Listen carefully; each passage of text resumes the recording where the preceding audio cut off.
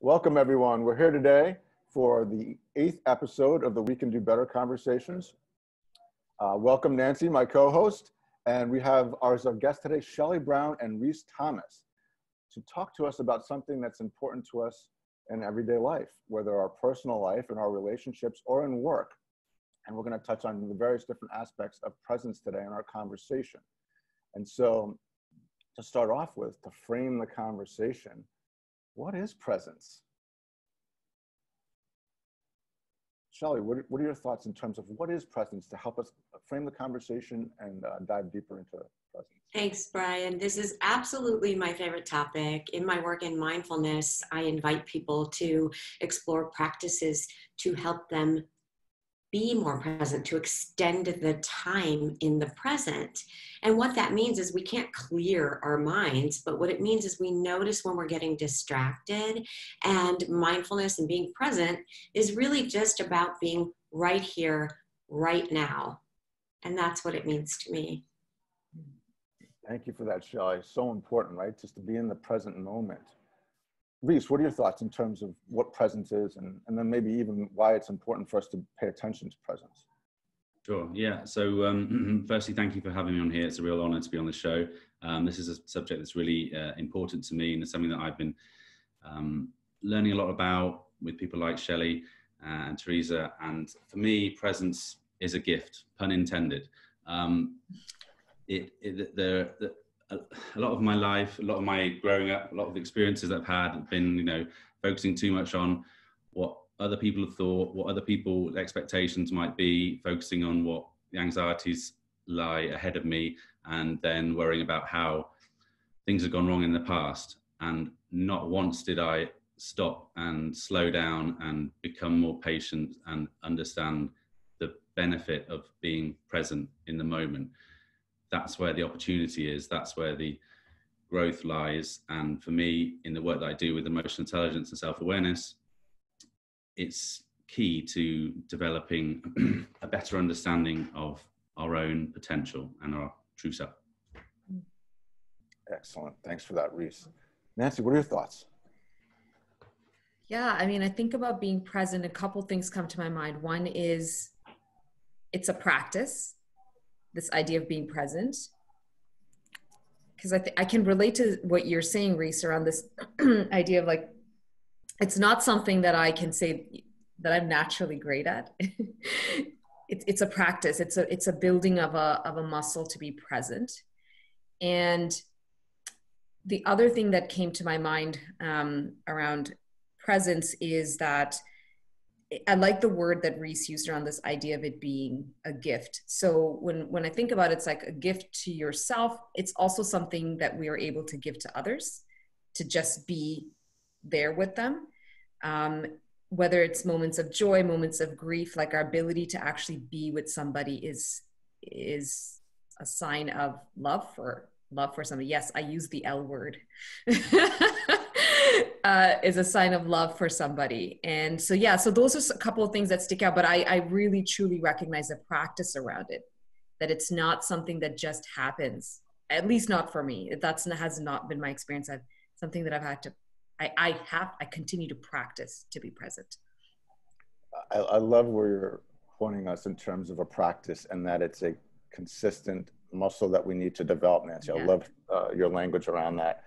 And so for me, my journey to presence was about connecting to myself.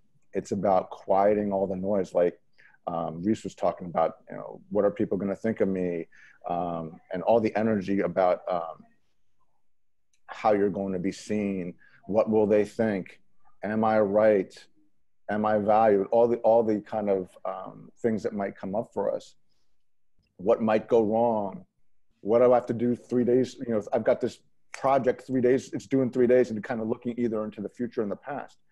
And so the idea of quieting, slowing down, pausing. And so I use pause practices to become present. So meditation, mindfulness, like Shelley would talk about, and gratitude practices to help me be more present. And so I talk about building my noticing muscle. Presence is the outcome of me building my noticing muscle. And so it's about first awareness of self and what's going on, and doing so from a place of curiosity, right? It's not about judgment. It's like, oh, Brian, you notice that? Oh, that's terrible. You're this, you're that.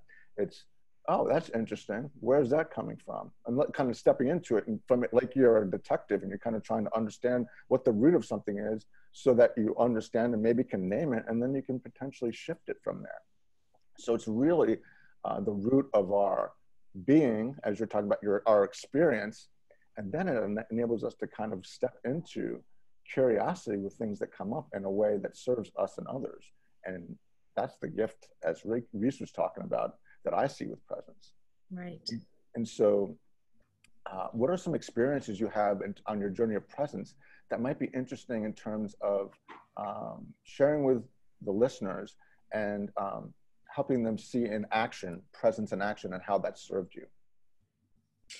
So I loved what you said, Brian, for so many reasons. It definitely is a practice. And I noticed before I began cultivating my practice of mindfulness that we live in a world of should and shouldn'ts. So there's a little story that's thought leader tells about a guy riding a horse down the road, and a man on the road says, "Where are you going?" And the guy says, "I don't know, ask the horse." And that is my favorite story, because Wow. that's how a lot of us live our lives. We let our thoughts drive us instead of us driving our thoughts. And so I noticed I lived in a world of shoulds and shouldn'ts. I shouldn't have done that. I shouldn't have said that. I should stay late. I shouldn't work this late. I should go home early. And we are constantly living in these distractions. And in mindfulness, there's three. It's I'll be happy when. I'll be happy when this is over. I'll be happy when it's the weekend. I'll be happy when I get a raise. I'll be happy when this person does this, this, and that. And then there is, it's arguing with reality too. Like, I can't be happy right now. So we're complaining. And when we're complaining about a colleague, when we're complaining about the culture, when we're complaining, those are different distractions that we don't notice, and we all fall into these. So we argue with reality, and we base our happiness on something that we have no control over far into the future. So when we can sort of bear witness to those thoughts, we're like, oh, oh yes, that's the arguing person. Oh yes, that's the judgment. Oh yeah, that's the shoulder. So when we can bear witness, we actually have a choice. Wow. Love that, Shelley. Rhys, what are your thoughts in terms of or experiences? I love the language, Shelley, about arguing with reality. That's one of my new favorites now. I think I've done that once or twice.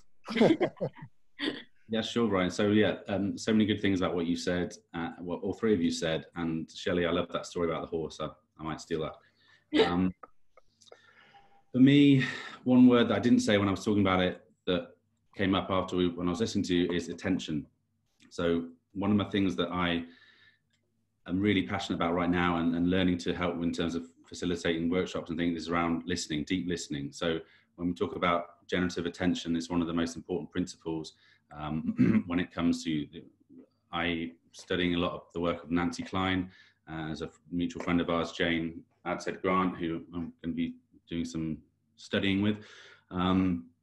Generative attention is, to me, the essence of being present, and deep listening is about being in the moment purely for the other person.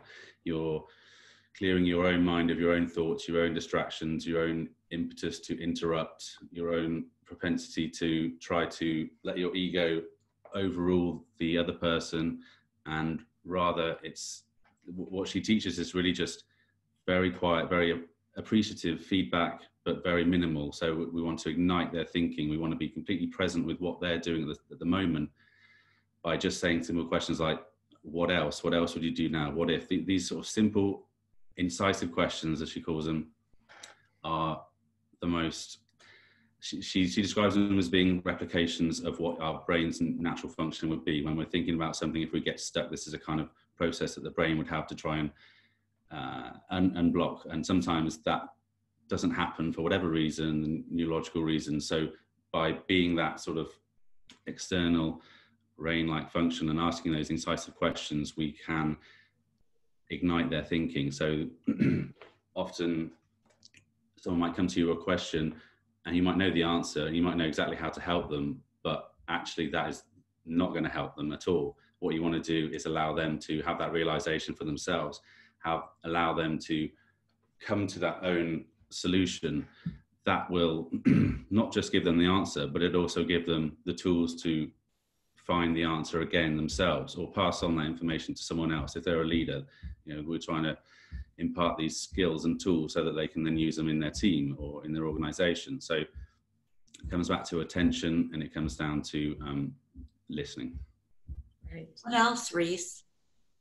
Save it for the next Way to apply the learning, Shelley. Well, I think this idea of paying attention is obviously showing up in what everybody's talking about. So it made me think of, have you ever been in a situation where someone is paying attention? So when I think about someone being present, if you guys can think of an experience where someone was very present and that idea of deep listening was happening so they're sitting across from you and you're experiencing this. Have you ever felt uncomfortable?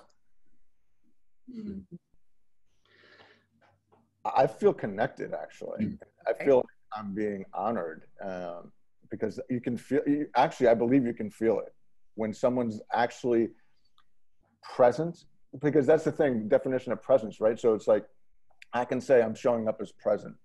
I believe I'm present, but really presence is not something you determine. It's the people that you're engaging with determine if you're present or not, right? So that's the thing, right?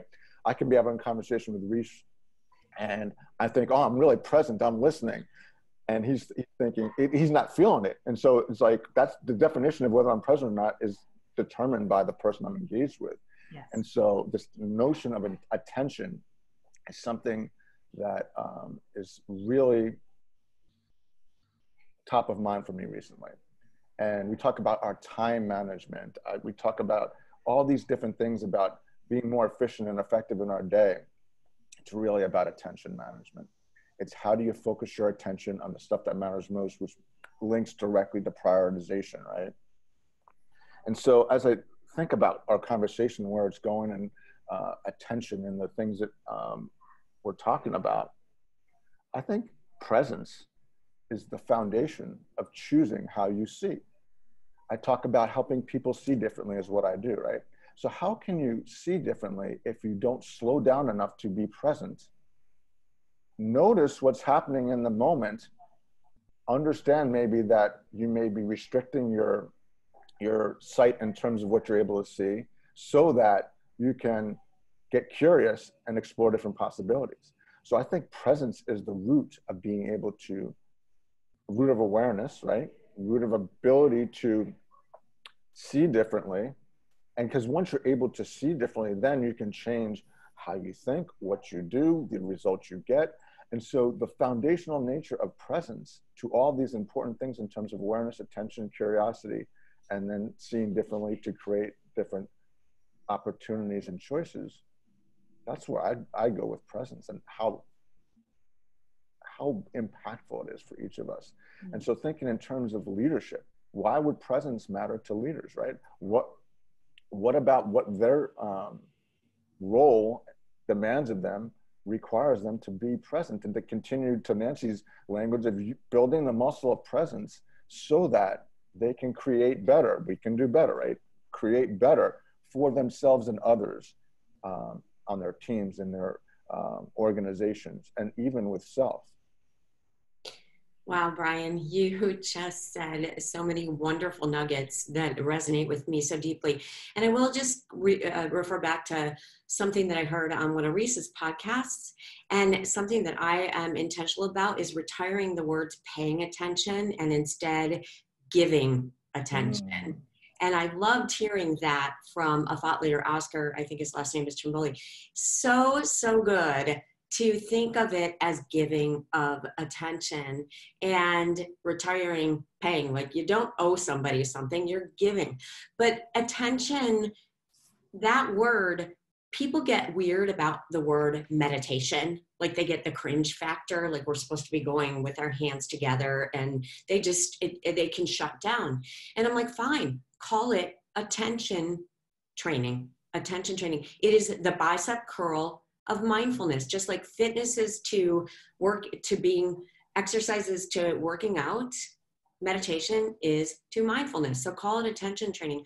But I open up the question so often to what can being present do for us as leaders? And one of the things, Brian, that you kind of illuminated here was we get choice. When we are open, we get to choose. When we are not present and we're stuck in old ways of thinking, old ways of being, old ways of reacting, old behavior patterns, this is the way it's always been done. We don't have that beginner's mind. And I think having a beginner's mind, being right here, right now, allows leaders to be open up to innovation, to creativity, to being more resilient after something didn't work and starting over right here, right now. It also invites us to be more compassionate because we're not stuck in these looping thoughts and all the stuff that our minds think that takes us away from that human connection with our teams and the people that we're with. So you really, to me, choice equals freedom. And when you can open up possibilities because you're not stuck in thought, you have choice, and then you are free. So that's, to me, one of the biggest gifts of presence. Right.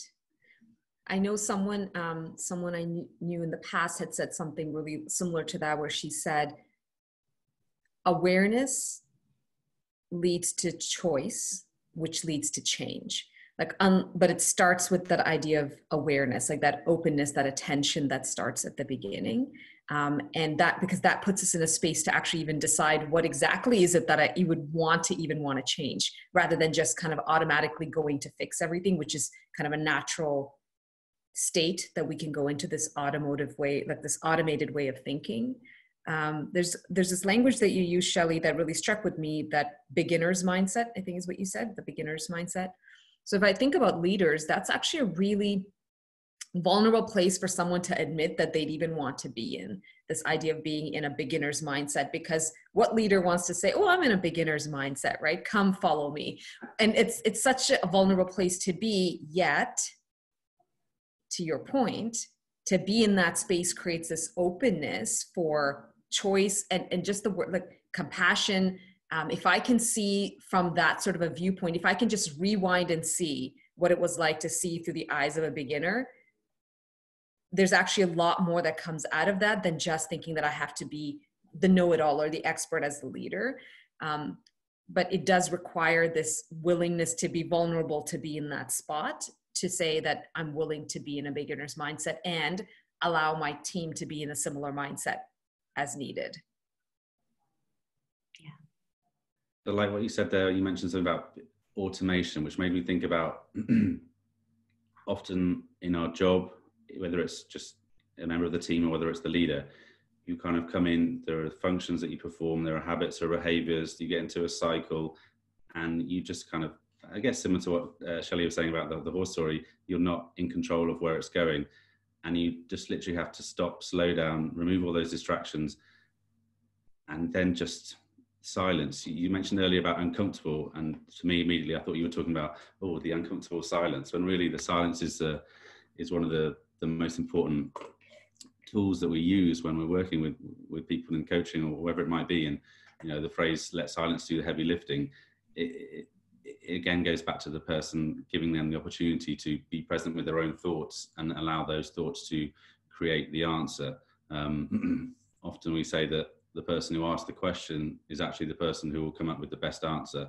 So doing this kind of process of allowing them the time to think for themselves and not follow those familiar patterns, not be in that automated process, and slow down and reflect.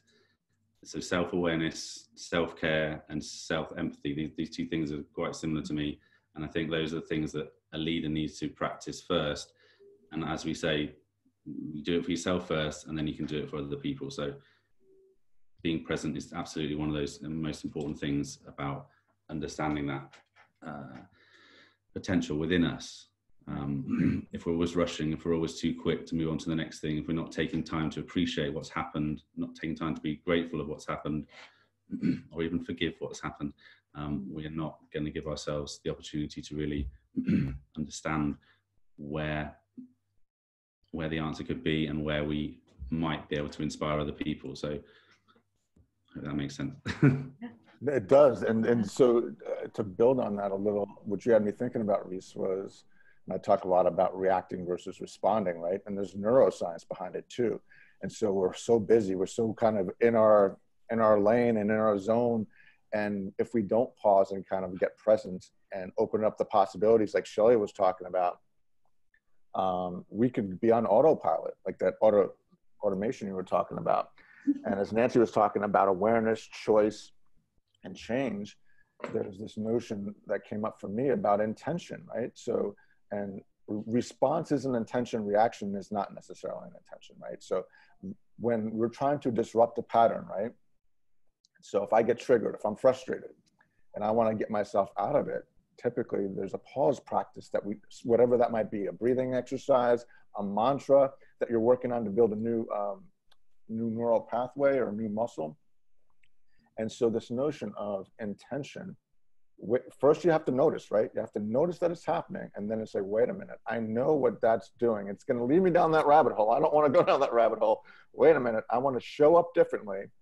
And that's giving you that pause to respond rather than react, because reaction is usually based on fear and stress and cortisol, which shuts off access to the part of our brain which allows us to respond and be ourselves with and have access to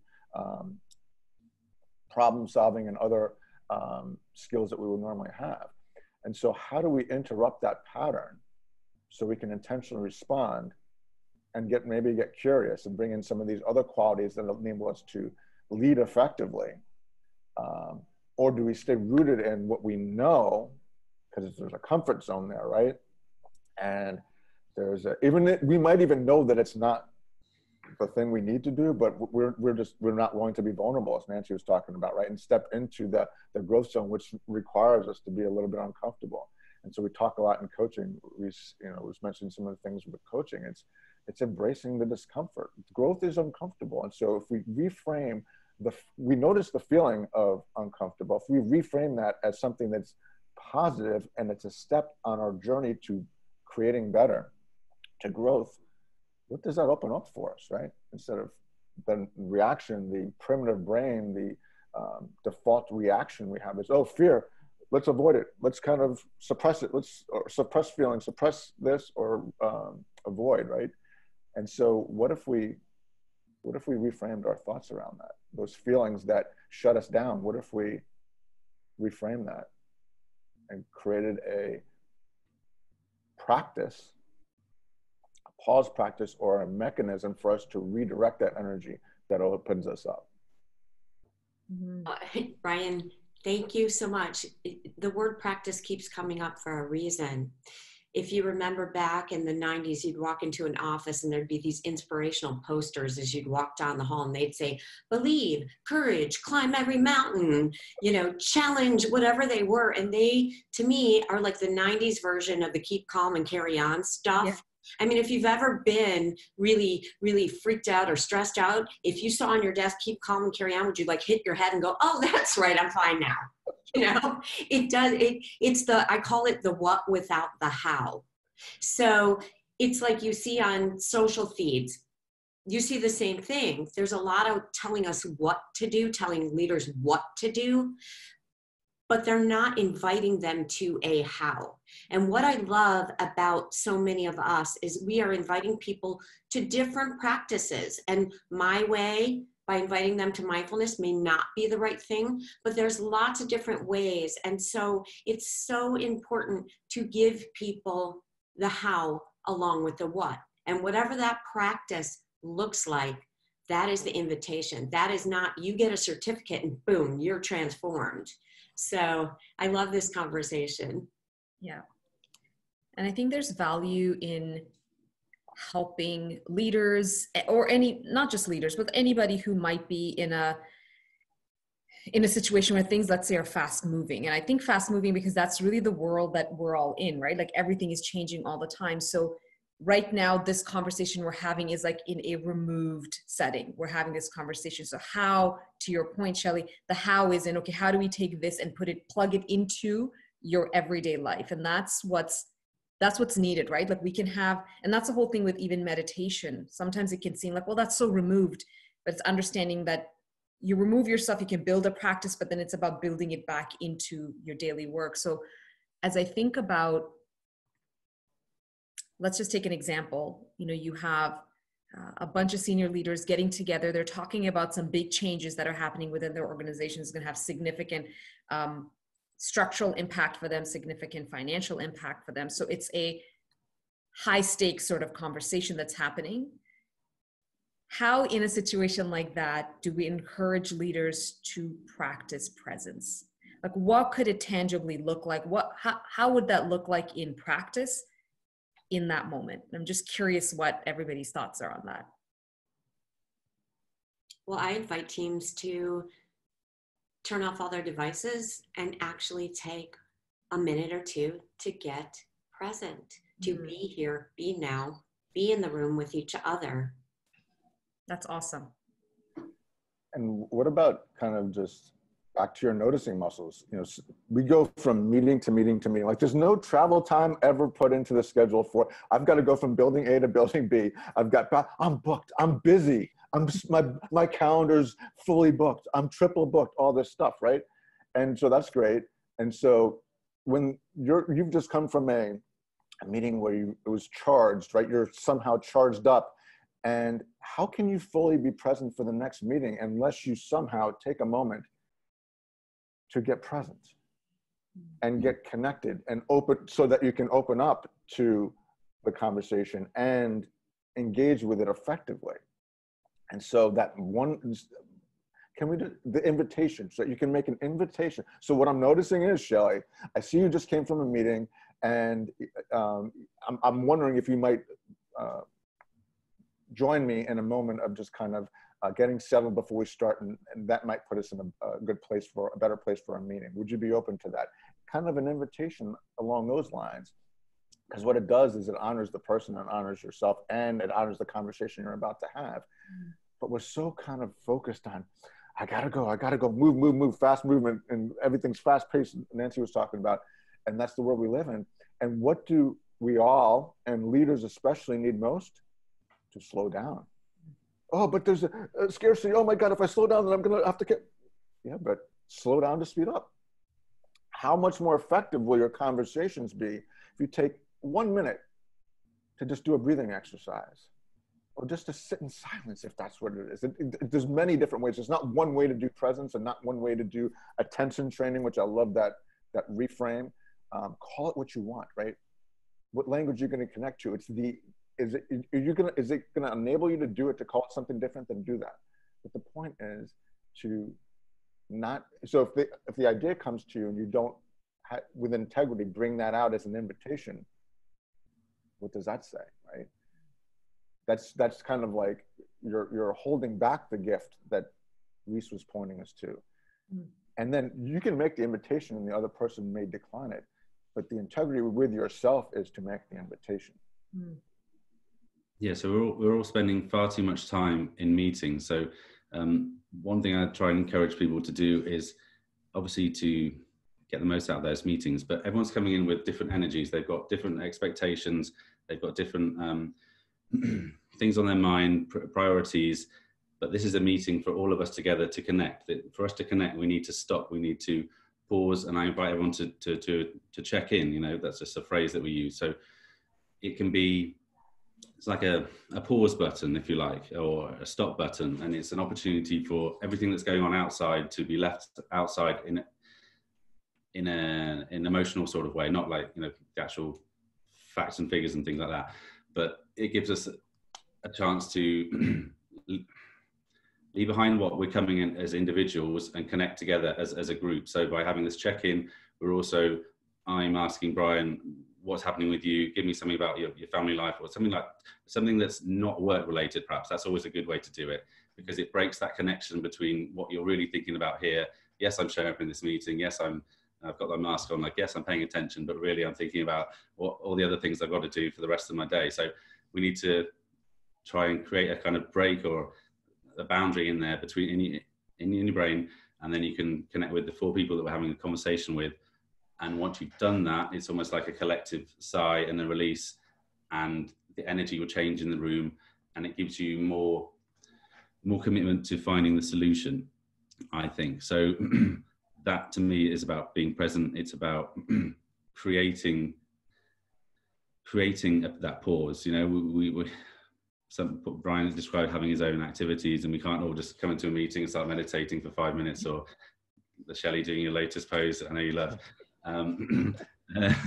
We need to have something that's actually different, that's actually meaningful to us in that moment. So in that moment we can, and it all comes back to connection. You know, so many things for me this year is all about connection, and real connection, not superficial connection, not yeah, we're connected, yeah, let's do this, and then there's no real depth to it. There's just a pretense. So yeah, pretense, present, interesting. Sorry. So here, sorry, I've lost my chain of thought now. No worries. So something that came up for me with what you were sharing there, Rhys, is a mindset reframe that I'd never considered before. You said meetings are for us to connect. How many people in the business world would say that? We're about doing, and we got to get stuff done. We've got to move forward at, you know, we're even faster pace than we came into the meeting with, right? And it's like, you know, speed, move. And so I love you talked about connection, and I believe presence is about connection. That's how we fully connect with people. So when we are present and we're in that choice mode that Shelley talked about, right? Because it's open at that point. And so meetings are for us to connect. And so how do we, this is getting to purpose, and it's also getting a little bit to culture. What if a manager says, wait a minute, our goal here is to have an effective meeting, right? What can we align to? I'm going to invite us all into, even if it's just silence and closing your eyes and reflecting on whatever it is, you can do whatever you want, but just kind of redirecting and diffusing the energy you came in with so that you can connect to yourself, so that you can connect with the team and have an effective conversation. I think that's a powerful reframe, Rhys. Thanks for that. And when you're trying to make a decision, everyone's coming in with different ideas, but unless you've had that connection in the first place, there's going to be conflict. And I understand that conflict creates innovation and it can find the right solution, but especially if we're talking like a senior leadership team where ego is a really important elephant in the room, you need to kind of break that down initially so that we can have this level playing field where all the ideas will be invited. And also by doing this check-in, it means everyone's had a chance to speak. It's not just the usual people taking control or dominating the conversation. Everyone's had that. It's like an ice-breaking idea. And then once you've already committed, you feel safer and more sort of trusting environment. So you feel freer to continue with your ideas. So actually you might get to a better idea than if it just been the same 3 people who usually dictate the meeting. So that's where I was going when I lost my thought. Thanks for that, Rhys. And so you had me think too in terms of, so we have habits, right? I'm scheduling a meeting with you, Nancy. Let's make it for an hour. Shelley, we're having a meeting. It's going to be, everybody schedules hour meetings without thinking, do I need an hour? What's the agenda? What is the goal for the meeting?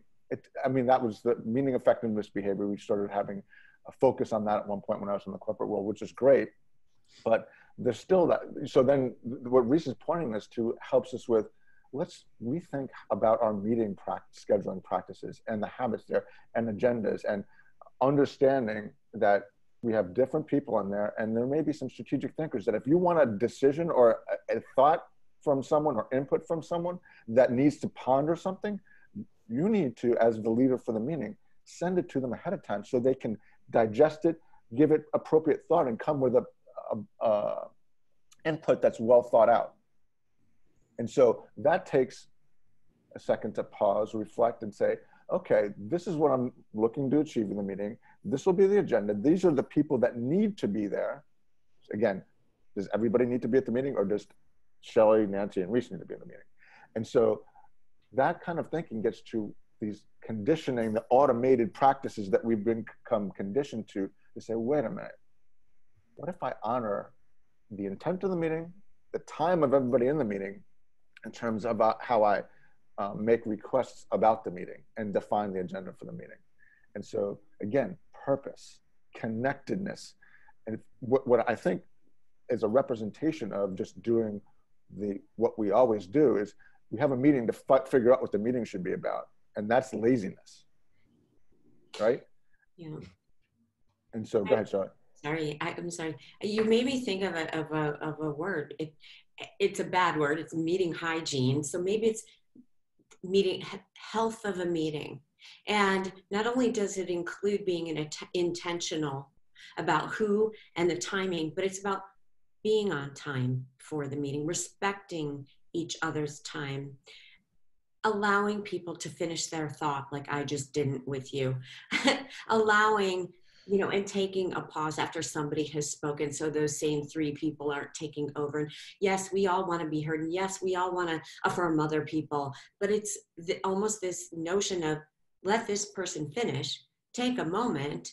And it's also really about, what does your organization, what does a healthy meeting look like? What does a healthy meeting look like? Co-create it together. What are the terms of health that you want to bring to your organization's meetings? And I do this in my workshop because I show a picture of a meeting and I'm like, what's the feeling? What's the thought? People are like, boring, too long, takes me away from my work, all that stuff. I'm like, great. Let's take a look at what possibilities we can create around a meeting. We have meetings, they're never going to go away. So what are some of the mindful things that we can do and be held accountable for with intention to make meetings more meaningful or healthy? Mm-hmm. Love that. I loved some of the practical things that just came out of the conversation that we just had. So when we look to help somebody else to say, hey, what would that look like? You talked about the how, Shelley.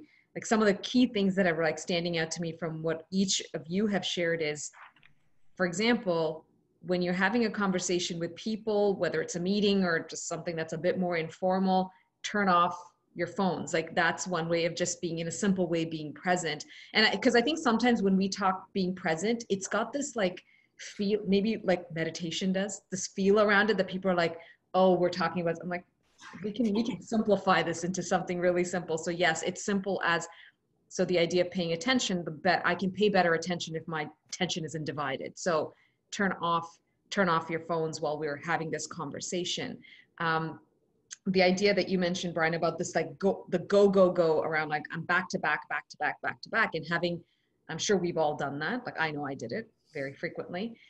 And the idea of one, either make a decision that I'm not going to do the back-to-back, or if that becomes just something that I'm not able to control, then as a leader, the person owning the conversation, owning the meeting, to say, hey, everyone, I understand that possibly there's a few of you here who've had a few back-to-back things coming in. So what I would love to be able to do is set up a little bit of a time, and then just whatever that is, 10 minutes. And that could then allow, as you said, Brian, invite people into what do they need to pause for that moment, or whatever it is that they need. That's a very simple practice that can be taken on.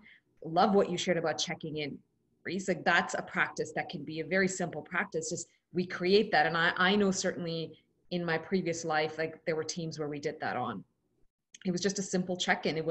And we actually had, I don't even know why it was just, I can't remember, was it a cane or an umbrella or something? I have no idea why it was that item. I think it was started with somebody said, why don't we use this? And it just got passed around.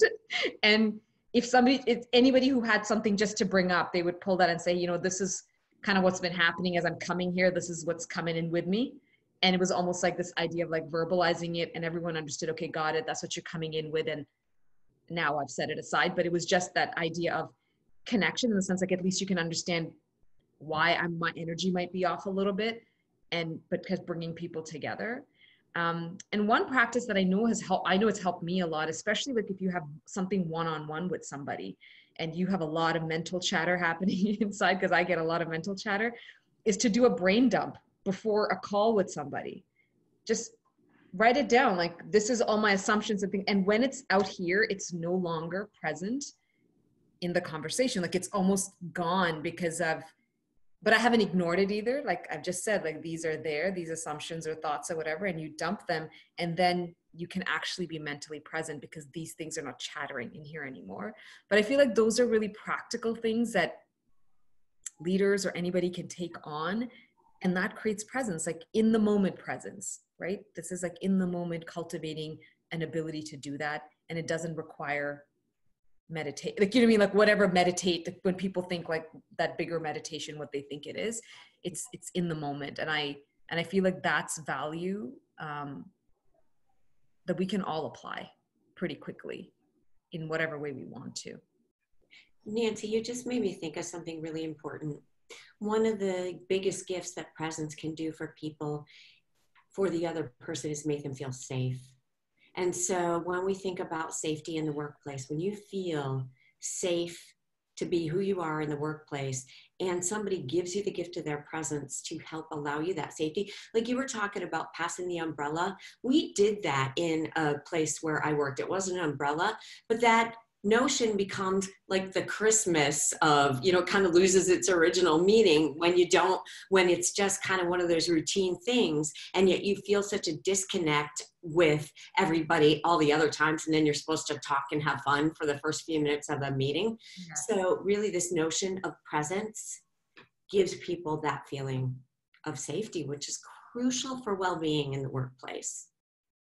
Absolutely. And I think that may be why it brings me back to that question I had earlier about feeling uncomfortable. I wonder if that sense of discomfort, if someone is giving you that, like their presence, and you're in that silence and they're paying attention, if I don't feel safe, then that sort of awareness that gets created around me, it makes it uncomfortable rather than a place of, oh my goodness, I'm this person is giving me something of themselves. So yeah, absolutely. It kind of brings us back to that beginning part of being aware ourselves, and kind of that sense of like, do I feel safe? Because if I don't, then it'll actually show up in these kinds of places with discomfort when someone does give me their attention. So yeah, that's actually really, really interesting piece. So I love the words. We're talking about presence, but listen to the words that come up: connection, safety, or I'll say psychological safety, right? These are basic human needs, right? And Nancy gave us a great practice, right? And so ultimately, whether it's writing stuff out, you need to release, right? So the point, like, I think to Nancy's point before, meaning to kind of get present, is to release what may already be there in some form or fashion. It could be writing it out like that. It could be some form of an attention training. I'll start using that language because I love it. Could be meditation or whatever, but breathing exercise. It's just some way to release what's there, so that you're not carrying what's happened before into the present moment, so you can be open to choose, and you're able to engage in the conversation with a focus that you couldn't otherwise. And so it's practices, back to practice is another word that we're talking about. And it's possible too. We can all do this. It's not like like Nancy said, yep, I'm just going to go pick the presence tab off the wall there. Now I've got the presence tab. I'm good. Good for the day. I'd walk in, put my stuff down, go pick the presence tab. I've got my presence for the day. No, you've got to, it's 24/7, not 24/7, but it's all the time. It's how do I start building the muscle of connecting, getting presence, my awareness, noticing, not having judgment about what I notice. So it's acceptance too, right? All these things. And so the invitation becomes to meet yourself where you are. Where am I? Because where Rhys and Nancy and Shelley are, that's perfect. I don't need to be where they are, and they don't need to be where I am. I need to understand where I am and focus on getting better, right? We can do better. It's personal.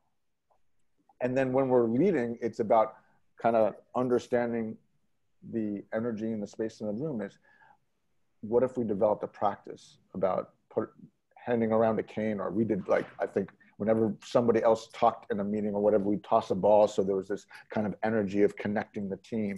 There's some kind of a ritual or a practice that becomes the teams that gets us connected, right? And so there's so many different things we can do. So we invite the people listening on, what do you do? What are some practices that you do to connect, to get present before meetings? And what is the experience after you do that? What are people talk about high-performing teams? High-performing teams. Is that from the doing perspective? And what about the being contributes to the doing? We're talking about the being piece. And the being piece, when we get into a place of connectedness, presence, awareness, psychological safety, that's when the creativity, the innovation, the new ideas come from, because you're confident enough and feel like you're valued enough and you're seen and you're heard enough to bring your contributions. And then your ideas spawn other ideas, and we get discretionary effort, and all these positive things come so we can, what I call, retire the work mask. That's sort of a little bit of my mission, is to retire the work mask. And I believe that presence is a foundation for that, as we talked about in terms of contribution and how we show up. And so fascinating places that this conversation went today. And I thank you all for that. As we come to a close, I want to invite you to share something you'd like to leave the listeners with, or something that was a huge learning or takeaway from today that you're going to continue to bring forward in terms of how you engage. Shelley? So again, this was a wonderful conversation. Thank you so much. I think the only thing that I want to share, and the thing that I always lead with, is how you show up matters. Love that. Rhys? Yeah, I just wanted to, you mentioned energy right at the start, and I touched on it a bit. And I think the thing for me, when we're talking about the person, we're not talking about leadership or anything, but from a personal point of view, the energy that we waste on thinking about something that's gone or something that might happen takes away so much potential from what we can actually create in that moment in ourselves. So don't waste energy on meaningless pasts, fraught futures, and just focus on you in this moment. And it's focus more on being than doing. Love that. Thanks, Rhys. Nancy? I'm having a hard time picking just one thing. There's so much that's come up. Things then, that's fine. Oh man, it's actually been like really powerful for me to hear this conversation, because it truly is like I'm experiencing the conversation as we're having it, like just my own learnings as I'm going through this. Because as I said, this idea of being present to me is a practice. And earlier on, Shelley, we had just jokingly, we were talking about like this idea of arriving at it is not, it's not really there, because the moment we arrive means we stop noticing. And so what exactly is, I probably went back to the beginning of where I was if I was to do that. So that's really there. And really a lot of what we've talked about is just reaffirming that for me, this idea of the importance of practice and the value that it has. It is actually a giving that's involved in that. It's for myself and it's for others. So it's a combination that's happening, but it's really sticking out to me, the idea that we talked about. I wrote it down here. When we can bear witness, we actually have a choice. And so that's kind of what's staying with me at this point, is like, as the more present I am, the more choices I create, the greater ability I have to impact change, is really what's sticking with me. And in that, doing that, it's actually not just about myself, it's actually what I'm able to do for others in that process of me being present, that attention. Because a lot of people would want someone to listen to them. They want someone to pay attention, right? Like, we know how it feels when somebody gives us their attention. We feel like we're valued. And so the ability to do that, one, for myself first, as in pay attention to myself, pay attention to what's happening, building that practice. But that practice then makes me that much more aware of, man, I'm picking up something from Shelley, I'm picking up something from Rhys, and just being attentive to what's happening. It's amazing. I don't know if everybody realizes how amazing it is. So it's just a reinforcement for me. And I encourage everybody else listening in as well to kind of think about how do you continue to build that practice, because the potential for it is actually amazing, like where it can take us. So thank you for this conversation. It's actually been really helpful for me. Thank you, Nancy. Wonderful. And so a bunch of things come up for me too. So what I'll focus my thoughts are on the distinction between giving attention and paying attention. Giving attention is an energy, right? It's directional towards others, and there's intention with giving energy. And the language, I think language matters. So this notion of attention training and presence. And so what you got me thinking about, when you talked about energy, Rhys and Nancy, in terms of giving, is this notion of, well, how do we create our conditions? And, you know, we talk about trust and safety and connection. And there can be a mindset at times for waiting for the leader to create that for us. What if we just created it and led with, we're going to bring and be, like you talked about, kind of showing, how do we show up? How do we intentionally show up? Create trust from the start. Create connection. That be your way of being. Choose that. And being present and having the awareness and making the choice that that's how you want to show up and be with other people and for other people. And that's the energy and an environment you want to create so that others can thrive. So create trust first. Don't, in terms of earning trust, no. Give it. Create it. Connection, give it. Create it. Safety, give it. Create it. And so that's sort of where my energy is right now, in terms of we don't have to wait. We can make the choice with ourselves how we show up, and then look at what happens with the energy of other people, how when that trust builds with another person and then maybe with another, how that creates a different dynamic for the team so that we can get to better. And so now that we've connected it back to the we can do better conversations, I'll thank you all, Shelley, Rhys, and Nancy, for this conversation. And I want to invite the listeners in to extend and enrich the conversation with your experiences, your thoughts, your practices around presence that have helped you create better. Share those in the comments, invite others into the conversation who might enjoy it and find it valuable. And let's continue to create better together every day. Thank you.